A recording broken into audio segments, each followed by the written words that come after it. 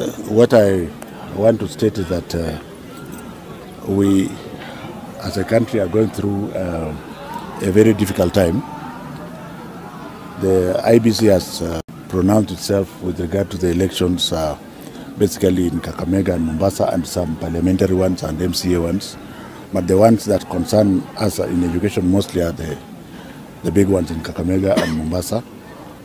We have agreed, having consulted Mr. Chebukati and Mr. Hussein Marjan,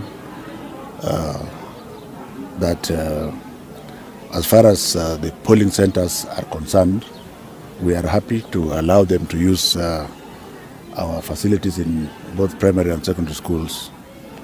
But we have also agreed that the tallying centers, which may require more than one day, we have agreed mutually that they should be taken to tertiary institutions, and the press release will be coming shortly to say so.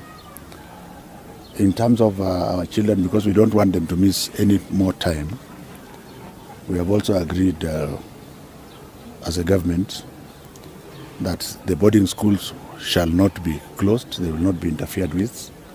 Those that are polling centers, the children will remain in the boarding houses, in the fields and the libraries.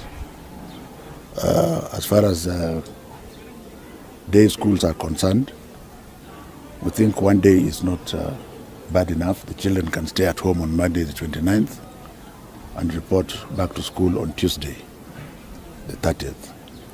For those mixed schools, I'm told that there are a few schools which are both boarding and day. The same will apply. The day scholars should remain at home for that Monday to report the following day. The boarding scholars should remain in school and remain away from the polling areas.